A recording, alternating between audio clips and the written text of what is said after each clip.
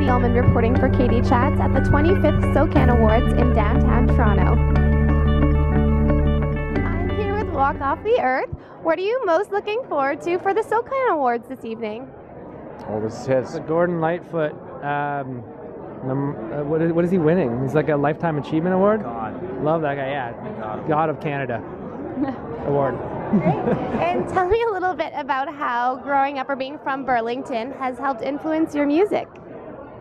Well, there wasn't very much to do when we were younger, so I think all of us listened to a lot of music and played in a lot of bands, and we just, we needed to find something to do with our time, and music is kind of what we did, and it brought us all together. There's a lot of incentive to get out of Burlington, but now we're still there. We're still there.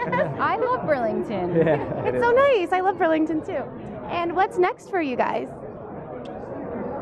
Dinner as soon as we're done here.